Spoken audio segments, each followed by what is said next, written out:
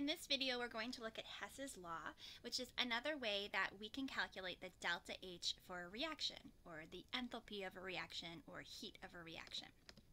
So delta H is known for a lot of different reactions. You can actually look up the delta H values for a lot of different reactions that occur, though it's not listed for every single reaction.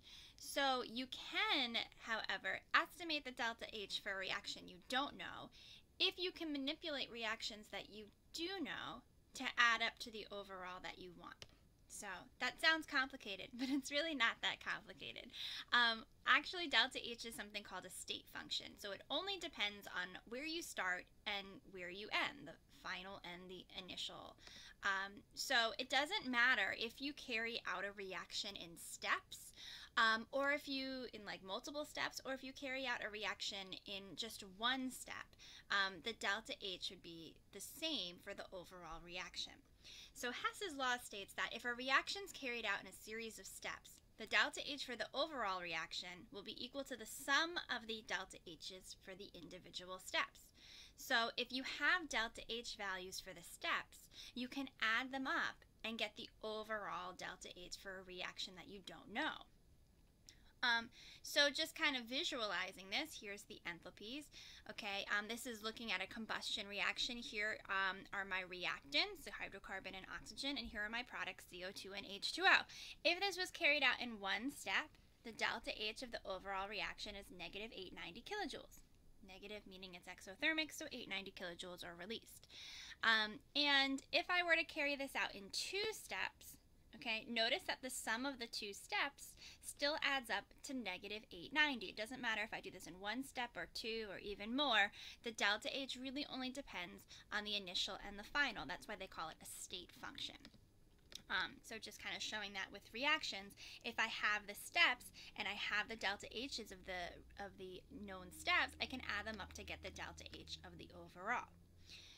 So what does this mean for problems? A lot of problems you'll see, like this example here, where here's a reaction and I don't know the delta H of it, but I do give you the delta H's, the enthalpy, the heats of reaction or enthalpies of reaction for these particular steps, for these known reactions.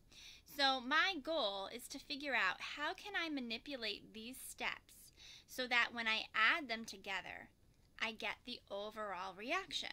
Because if they can add up to the overall reaction, I can just add the delta H's of the steps. So to really figure that out, I go to my target equation, so this is the one I want, and I'm going to consider each substance and find it in the step. So here I see 2S solid.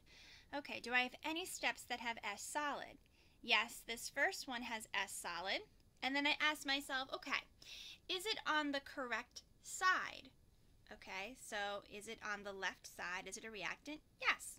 Okay, if it was on the incorrect side, so let's say S solid was on the right hand side, then I would want to flip this reaction. And if I flip a reaction, remember what I have to do to delta H. I would flip the sign. Okay, so it's on the correct side. And then I ask myself, does it have the correct coefficient? No, it doesn't. I want 2S, but this step has just S. So when I add them together, I need to end up having 2S. So if I need to multiply by a certain factor, what you just have to remember is you have to multiply the entire step by that factor, including delta H. So if I were to multiply this step by 2, my delta H would also be doubled. If I were to multiply it by 3, my delta H would be tripled. If I were to divide it by 2, my delta H would be divided by 2. So whatever change that you're making to the coefficients has to be carried through the entire reaction and the delta H. And you're just really doing that each step. So basically for each substance here. Okay, so you find the substance in your step and you ask yourself, is it on the correct side? If not, I have to flip the reaction and change the sign of delta H to that step. Does it have the correct coefficient? If not, I'm going to have to multiply by a factor and do the same thing for the whole reaction and delta H. So I could see right away this first step I want to flip. I don't want to flip, excuse me. This first step, I just want to multiply by 2. Okay, then I see there's 3O2. I see O2 in more than one step. So whenever I see something that's in more than one step, I'm going to hope that that resolves itself once I make the other changes. So anything that I see in more than one step, for me personally, I leave alone and hope it works out. And then I see 2SO3. Where do I see SO3? Okay, it's in the second reaction. Is it on the correct side? Yep, it's a product, so I don't want to flip anything. Does it have the correct coefficient? Yes, it does. So I don't want to do anything, make no changes to my second reaction. Okay, so again, all I'm doing is I'm manipulating my steps so that when these two are added, I can get the target equation. So let's make those changes. Okay, so this first one we said we want to multiply by 2. Okay, I just want to show you right now as they are without multiplying that first one by 2, they do not add up to this overall reaction.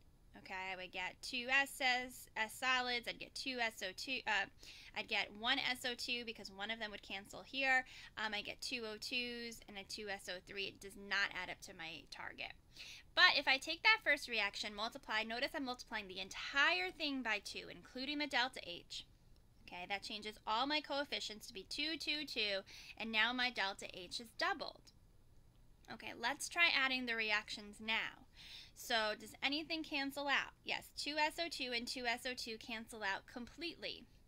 Okay, does anything add up? 2O2 and O2 are on the same side, so they're going to add up. So notice anything on the same side adds together.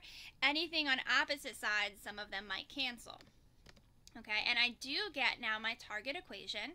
So now I can add up the delta H's, make sure you've manipulated them already, however you manipulated the step, and I get that my delta H for the overall is negative 792. Okay, so always double check that once you've manipulated your steps, they do add up. Notice that the O2s do work out the way that I had hoped they would. If they didn't, I could always go back to the drawing board.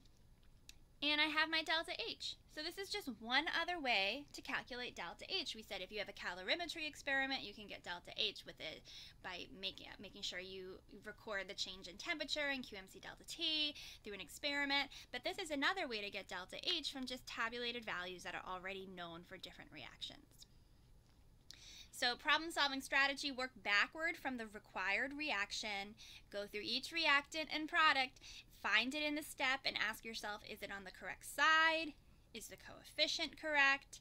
And make sure if you reverse any reactions, okay, you're flipping the sign of delta H. If you're multiplying by anything, you're multiplying the whole reaction and the delta H by that same factor. Okay, take a moment, try this example, pause your video, and then check your work. So in this one, okay, here's my steps, here's my overall, and sometimes you might have 2 or 3 or 4 steps. Don't get intimidated, it's the same process. So here's H2O as one of my reactants. Let's find it in my steps. It's only in the first step. Is it on the correct side?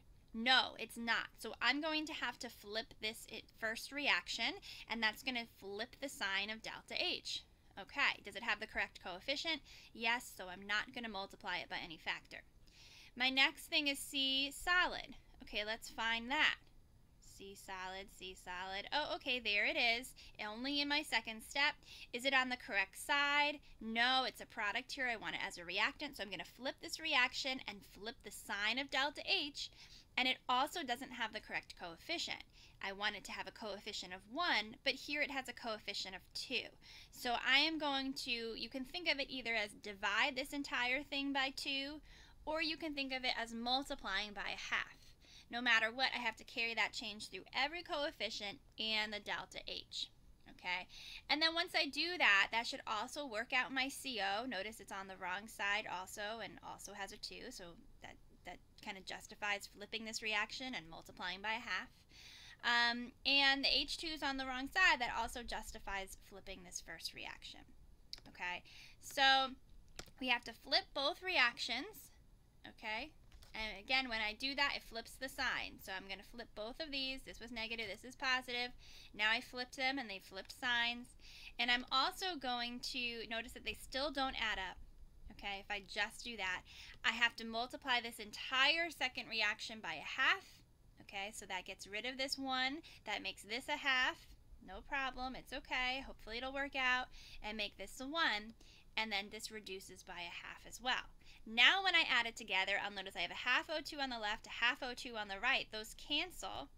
Okay, and I do get my overall target equation. So now I can add the delta H's of the steps, and I get the overall delta H. I now have my thermochemical equation for the equation that I want. Okay, once you find delta H, this lends itself well to other free response question parts. So maybe now they ask, what's the heat required for 10 grams of carbon monoxide to be produced? Take a moment, give it a shot, pause your video, and then check your work. So now that I have delta H in my thermochemical equation, we call this, we can use that delta H as a conversion factor between heat, kilojoules, and moles of any of these reactants or products. Just remember that this is a stoichiometric quantity, so this is the amount of heat released for every 1 H2O or 1 C or 1 CO or 1 H2, because those are the coefficients. You have to consider the coefficients. So just like any dimensional analysis problem, I'm going to start with 10 grams of what I start with, CO, be specific. I can't use delta H to relate to grams, but I can use it to relate to moles, so I can mole that out with the molar mass, 28 grams in 1 mole. And then I can say that this is the heat, the kilojoules absorbed for every 1 mole of CO produced. And now I can successfully change grams into kilojoules using my delta H as a conversion factor between heat and moles of each of these products or reactants. Take a moment, try this add-on to the same example. Okay, so here's my delta H again. This is kilojoules, and notice that it's per every 1 mole of CO. Okay, that's what this is really telling me here. If there was a coefficient of 2, it would be for 2 moles, for 1 mole of C. If there was a coefficient of 2 in front, there would be for a 2 on the bottom. If there's a 3 in front, a 3 on the bottom. So I'm looking at the coefficient to see per how many moles. But I want the heat required per gram, so I can just change moles into grams, okay? And now I have, notice my units, kilojoules per gram of carbon. Still positive because delta H here is endothermic.